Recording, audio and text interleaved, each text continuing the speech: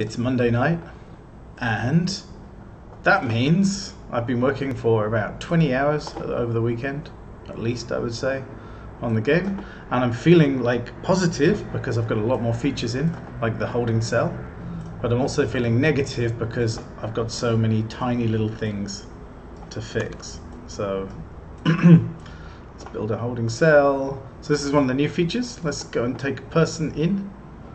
We have a bit of new art. So I can take the person, I can either go and put them straight into a cell block, or I can put them in a holding cell, which means they don't earn any money. So there we are, there's Donna and Rose. Rose, what a great name, huh? Let's make it a bit more exciting.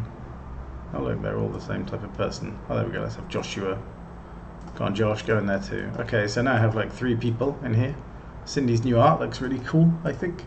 So with holding cells, you can transfer people into different places. So let's have Rose and Joshua. I've only got one cell, so I don't want anyone to die. That would suck. So I didn't get to select my cell beforehand, but doing the cell selection, building this whole stupid system for transfers took a really long time. It's really complicated. And there are loads of bugs, like making sure that when you transfer someone, they actually appear in the overworld in real time. It was crashing because it wasn't finding their cell correctly. I was duplicating people from one list to another, so you transfer someone into a cell, and then you end up with like 2 copies of the same person, which is great, I guess, if you want to cheat in the game. So there you go, hey, it works. Also worked on another feature, which, actually let's build another cell.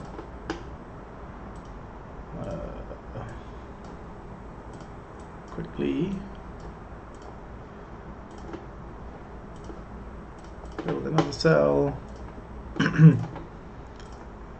So you can pick where you want to go, kind of thing.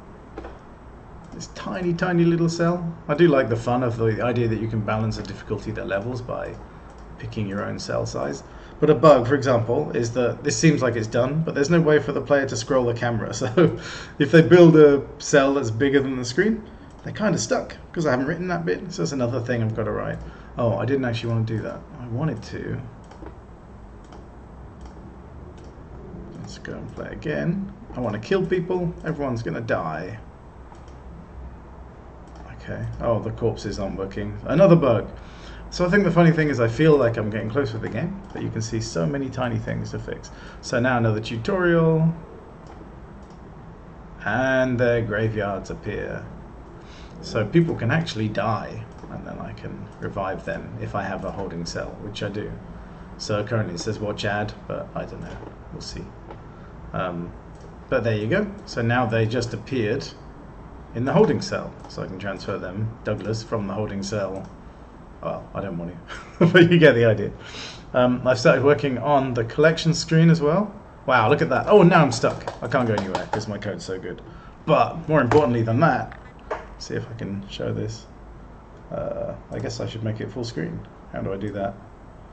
Oh, I'm so confused. Look what that is. Look at that. It works, kind of. I think cameras work, or joysticks work and stuff. So we actually got it working on Switch, which is pretty awesome. There's a lot of progress, but I kind of think that now it's the really hard bit because, as I mentioned, every single screen has something wrong with it. This is a very long video, isn't it? It's supposed to be a tiny little update, but I guess because each update is going to have less and less things in it and take more and more time. Everything's wrong. Like, this is not done, that UI, right? This thing at the top that says your money, it looks like ass. These buttons are all too small to do on a phone. This is like super hacky. The sign-in doesn't work, which means the cloud save doesn't work yet. These button highlights are wrong. I can sort of go way off the map and not recenter it. I think there's probably like, I don't know, a couple of 100 tiny issues. So we'll see how long they take to fix. But the whole like making a game fast and documenting it is certainly an interesting experience.